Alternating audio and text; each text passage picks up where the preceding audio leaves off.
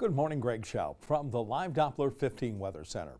While we are still looking at that winter weather advisory until 1 o'clock this afternoon, roads are going to be slippery, especially those untreated roads, bridges, and sidewalks. So just be careful if you have to go out. There's also a number of travel advisories that have been issued by Homeland Security, so check those out on WANE.com on our weather page. Now, we are looking at a few showers that are quickly going to change to all rain across the area. That is going to be the case until late morning and early afternoon. We're still expecting some scattered showers through this afternoon, and then overnight tonight, more rain develops, especially towards daybreak on Wednesday.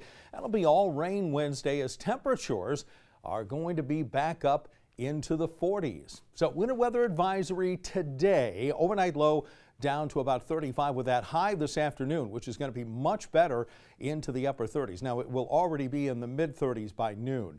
44 on Wednesday. We'll see highs in the mid 40s with some rain on Thursday. Now, temperatures are going to continue to stay above freezing, believe it or not, through the next 10 days. And right now, it's a ways out, but looking towards the 1st of February, we may even see some 50s in the forecast.